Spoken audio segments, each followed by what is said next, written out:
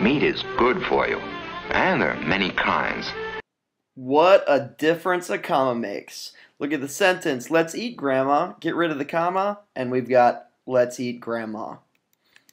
Writing felonies, direct address. When directly addressing a noun, such as grandma, separate it from the sentence with a comma. Look at this sentence, forgive me, Mrs. Johnson, for not finishing my meal. Which of these is the correctly punctuated sentence?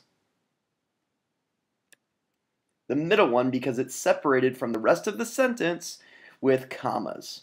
If you see this grammar felony out in the wild, you can send them this link, grmr.me/da.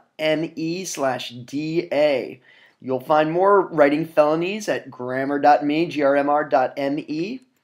And if you like this, click like. If you really liked it, subscribe to this channel. And if you really, really liked it, share it with someone else.